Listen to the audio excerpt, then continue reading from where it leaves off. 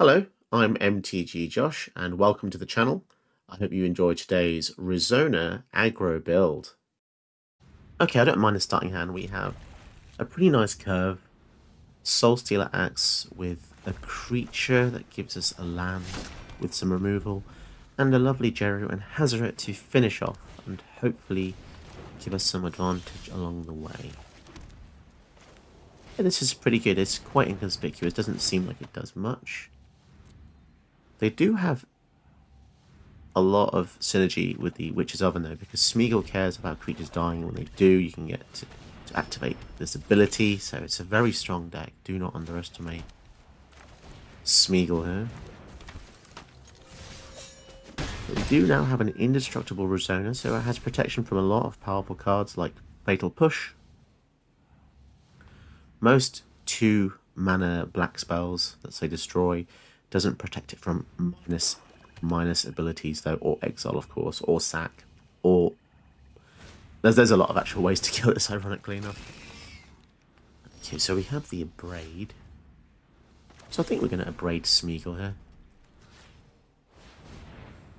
And then we can even get an equipment with the Fighter class, which is pretty damn cool. Malakir Rebirth means it's coming back.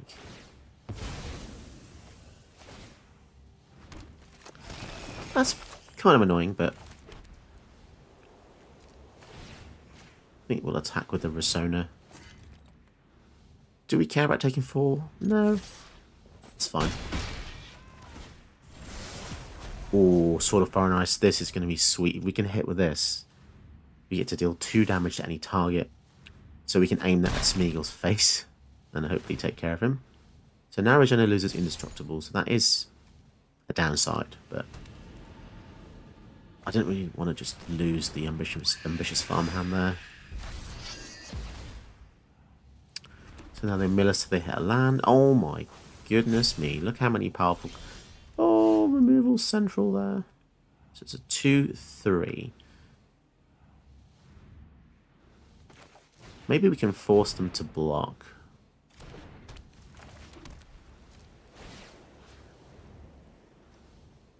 Death's Touch. We'll give them a choice, I suppose. Do they want to kill the Risona or the ambitious farmhand? Or neither, perhaps. Interesting. Okay. So we get another card to hand. Adeline. Sure. I would kind of like another removal for Smeagol because they're going to ramp into some big things here. Pretty unfortunate they had a Death Toucher as well. Return a card. And then Tempt. Oh my goodness. Just an uncommon, but this uncommon is crazily good. Every time they tempt, they get a land. That's kind of OP, right? Is it me or is that kind of broken? I feel like that's kind of broken. In one rotation, they managed to tempt 3 times. Jeez. Okay. Let's get an equipment here. What can we get? Something cheap and cheerful, maybe.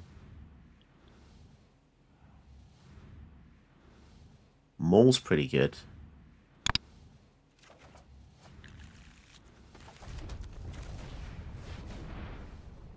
Are we going to lose Risona, though?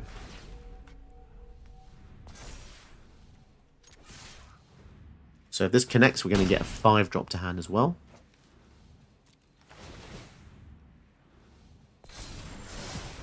Avacyn, pretty good. So that's going to be nice to flash in the following turn, if we get another turn, that is. Because they've got a lot of synergy going on here.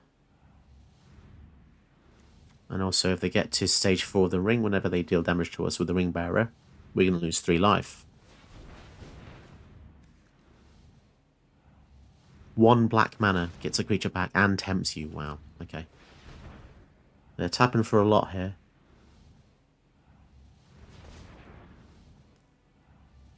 I think the flavour for Smeagol's decent. I guess when something dies, it reflects that he's travelled all that way. He's journeyed all that way. Primeval Bounty. Ooh. They play a land, they get 3 life. They play a non-creature spell, put 3 counters.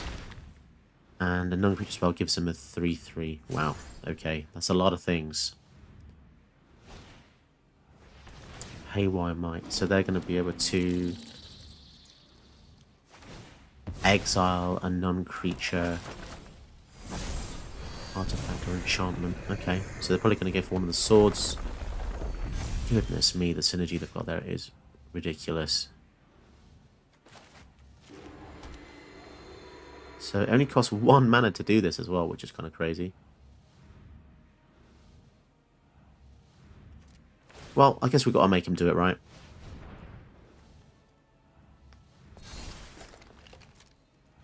I'd be very surprised if they didn't use the Haywire Might here.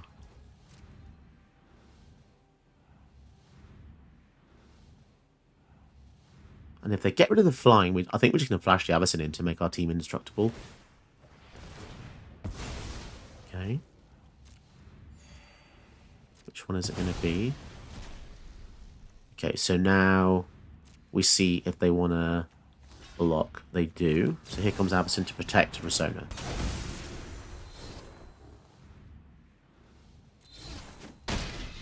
Nice, okay.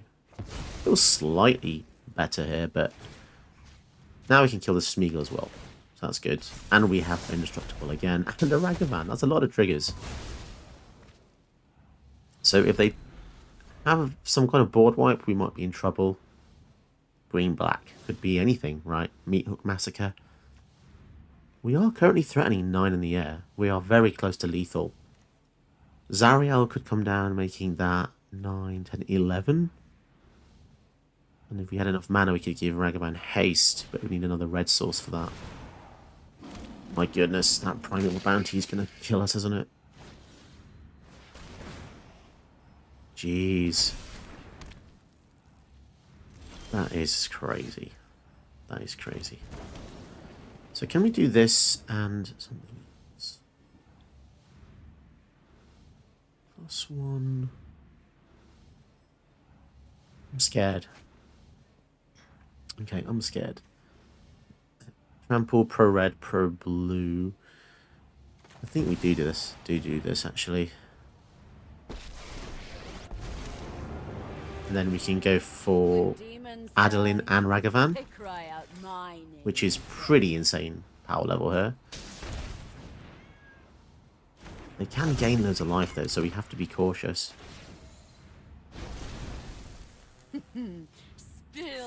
Let's swing in with the team. Heroic Intervention. So they're going to give all their stuff indestructible. But don't forget, if we lose anything, Avacyn will flip.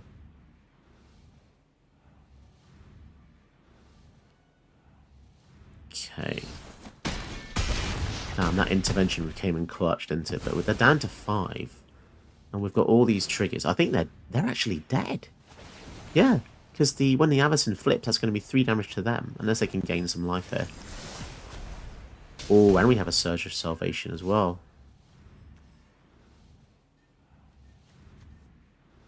So when this flips, 3 damage to each other creature and each opponent.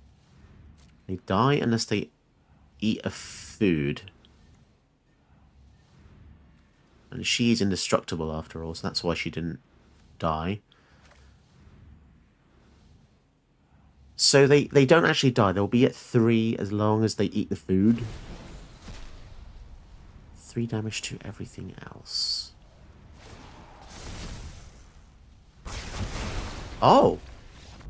They didn't go to full control. Oh, that feels really bad. They could have responded in response to this, right? Transform at the beginning of the next upkeep, so they could have responded to this by using the Witch's Oven to sacrifice the beast, and then they could have gained life. But they already had a food anyway, so they could have just paid 2 to gain 3 life. That's an interesting mistake to make, though. I thought they were a really good opponent, to be fair. But, yeah, I guess not going to full control meant the game didn't give them priority there, which I feel is a bit strange, unless they skipped, which would have been even worse. This hand had a lot of potential. Us going first with the Law Warhound, though, that is not happening. This one is... I mean, it's not great, let's face it. It's pretty slow. At least we've got the Signet. If the sword does die for any reason, we can return it with the Danither. But because they're mono black, the only way the swords get in the bin is if they discard other Thoughtseize. Okay, 2 equipment is pretty sweet though. Especially with the Aurelia. This could be a pretty explosive end game for us. They've got double black open. Let's try and get the Risona. So many kill spells they could have. If we get indestructible, I'll be pretty happy. I just don't feel like it's going to last for much longer. Orcish Bowmasters. Huh. Okay, and now what? Will they block?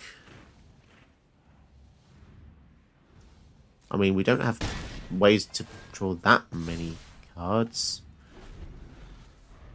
I always forget Orcish Bowmasters is a card because it's so incredibly BS. It does 300 things. Flash, body, extra body, 1 damage to anything whenever we draw more cards. It's just silly, really, how powerful that is. Blue's indestructible, okay. And what else are they going to do here? Swiftfoot Boots. On which one? The Bowmasters. Okay. That's fine by me. Land after land after land. Sword of Fire and Ice. Keep that to the Risona. So at least we can deal with these silly goblins.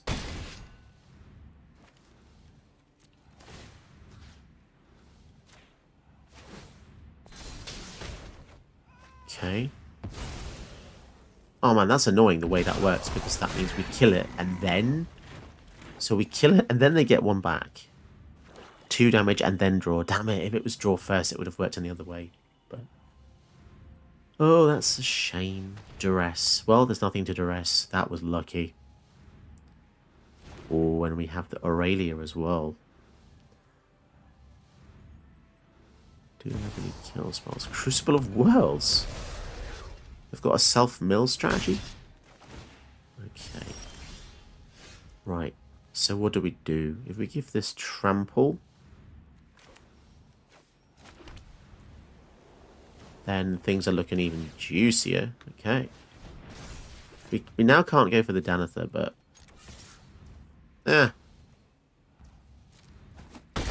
Down to 11. They have no lifelink, remember. So we might as well just start doing it to them.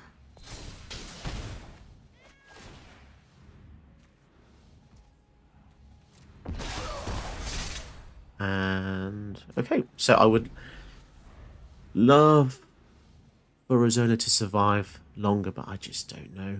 If we do get the Aurelia out, I think it's game over for them, right?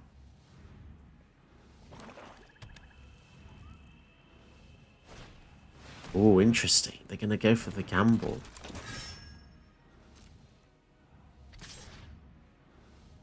Wow, they really don't care about their life total, do they?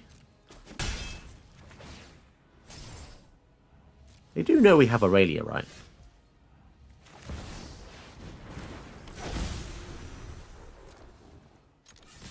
I'm curious at what they're going to do here. We have double combat and trample. Although I know that they're gonna kill the Risona here, but we get to attack again with the Aurelia for 3. So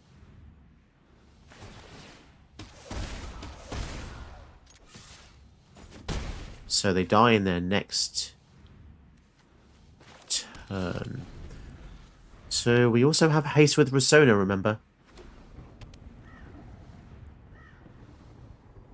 Do we get lucky here, or do they have a kill spell for the Aurelia? They're going to need one. Malakia Rebirth. Interesting. Takes them to 1. I take it they've given up then. Could we have a sporting opponent? Meat Hook Massacre. Interesting. But didn't that make him lose life? Okay, I'm a bit...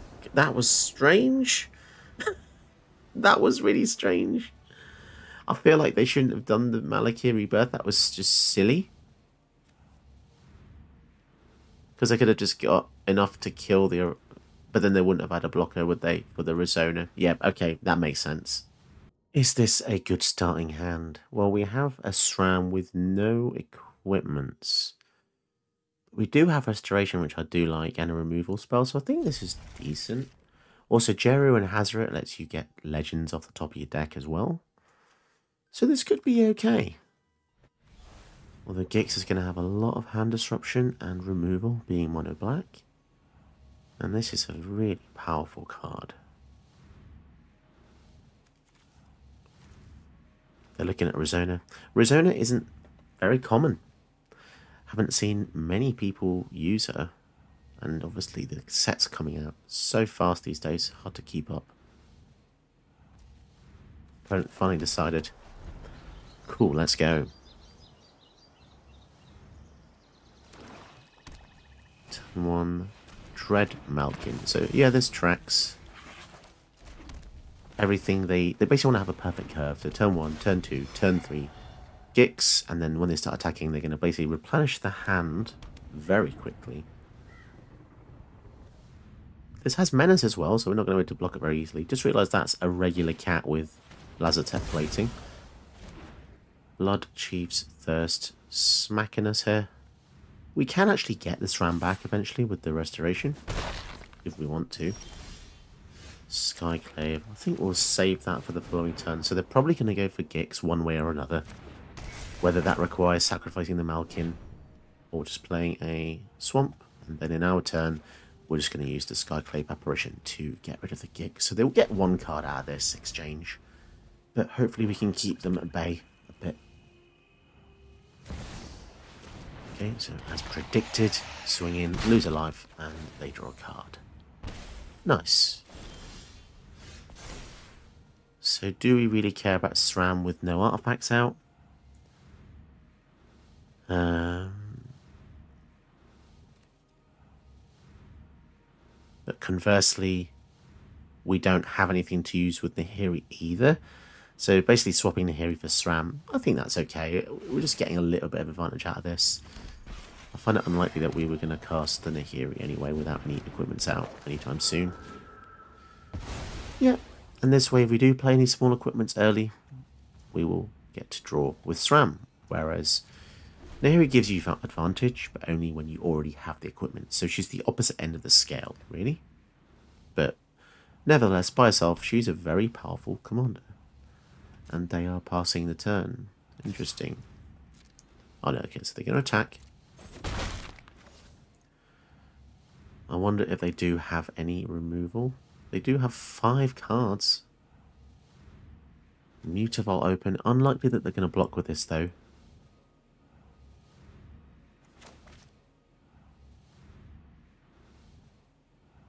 What are they thinking here? They want to kill SRAM for the second time? I mean, this is the thing. We don't have any equipment, so in a way, it's a pretty good bait spell. They really don't want us to have that, do they? That's actually fine. That works out pretty fine. Unless we draw an equipment here, in which case, sad times.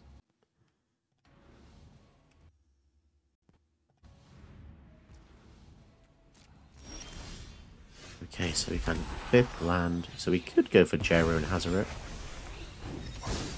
But won't have haste.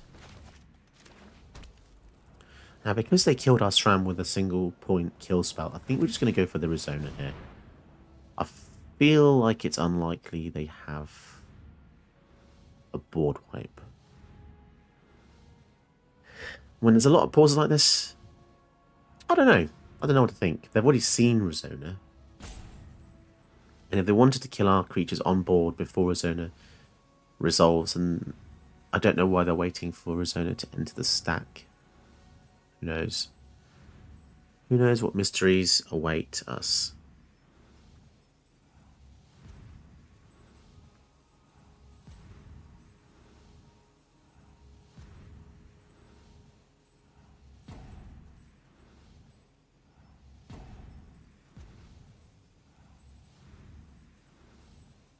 It's interesting to be roped this early in the game, when the opponent actually has more life than their starting total. You don't expect to be roped, I'll be honest. Ever since Wilds of Eldraine pre-release came out, man, I've faced a lot of ropers. 3 ropers in 2 days, that's quite a lot.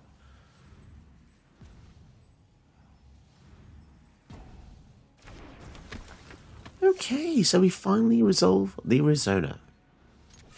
Can we get a hit in? That's going to be good. Oh, they're going to sacrifice for 2 black. Which kill spell is it going to be? There are many. There are many. Tragic Slip. That took a long time to process for them. But there we go. Now they don't have any creatures out to draw cards. Apart from the Mutavault, but then they need 2 other lands. To even... What? Another kill spell. Okay, so it's just kill spells in the hand. Jeez. Good thing we have Jero and Hazara then. Because if we have 1 or fewer cards in our hand, as Vigilance and Haste, are they going to regret killing all of our stuff? And they still have mana open to do something. They can just activate the Mutavault, but it'll be tapped. I mean, it's a bit odd.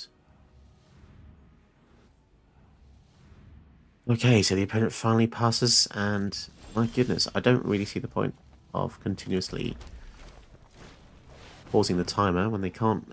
They literally can't do anything here. And then choose to tap the Mutavault there. I don't know why. Could have done that in their turn to save some time, but sure. Opponent just... Who knows? Who knows what's going on there? So we have an Indestructible Risona. It doesn't protect it from minus effects, though. So they have something like a Languish. Or, interestingly enough, the March of Wretched Sorrow would have actually been able to deal with Risona. Knight of the Ebon Legion. That's a tempting target for the Fragment Reality, because they won't be able to get any creatures back, because it's already 1 mana. So, Biting Palm Ninja. Okay. So if that hits us, they get to discard a card from my hand. So let's just get rid of the Knight here.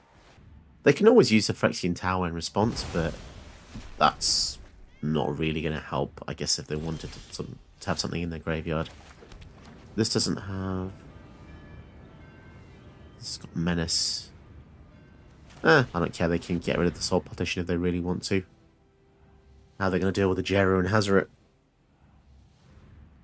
Vigilance, Haste, and an amazing attack trigger here. Or at least we hope so. Look at the top 6 cards of our library. We can exile a legend. And until in turn, we can cast the exiled legend without paying its mana cost. There's a fair few, especially when the format gets older. There's just more legends. I have to say, this opponent is very unsporting. Constantly making me just ponder life. Ponder life and what lies before us. And they're probably just going to concede at some point anyway. So why not just concede now? Okay, we're probably going to miss here. Or we get Boromir. That is probably one of the best things we could have hit because it protects our team. Something I find interesting is the way Wizards decides how triggers work. So for this one, for instance, the creature comes to my hand and I can play it later. But there are some triggers that just say exile and you can cast there and then, like the old Itali. Ironically, if the opponent had a Boromir, they would have actually countered our Boromir because it wasn't cast with mana. So that's somewhat ironic. And yet, if they have a Languish, we still lose our whole field, so we're not that safe. All that only for the opponent to quit anyway. Hello there, and welcome to the deck tech for Risona, Asari Commander. It's an interesting aggro build because she's not definitely an equipment-based deck. She just cares about smashing face, to be honest. She has haste 3/3. And whenever she deals damage to a player, if she doesn't have an indestructible counter on her, put an indestructible counter on her.